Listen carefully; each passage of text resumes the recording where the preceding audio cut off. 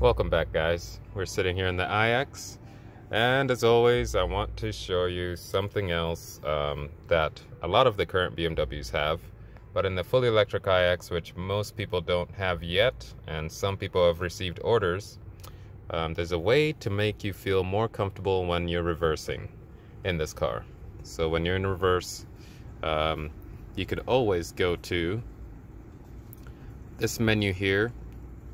Go to menu and go to vehicle apps, and you want to scroll to driving settings, and in driving settings you have driver assistance. And so when backing up, you in this car you might be nervous because the car sitting inside, you may not know how much inches you have when you're backing up out of your driveway, or if you're going to hit something.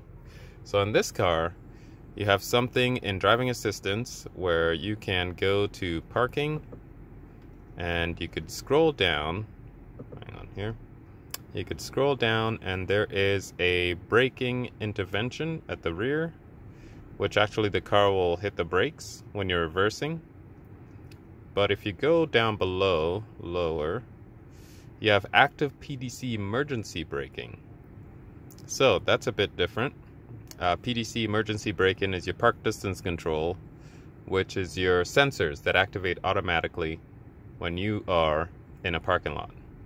So if you click emergency braking at the rear, it'll hit the brakes if your PDC flatlines, meaning the beeping that you get when you're in the car as you get closer to things.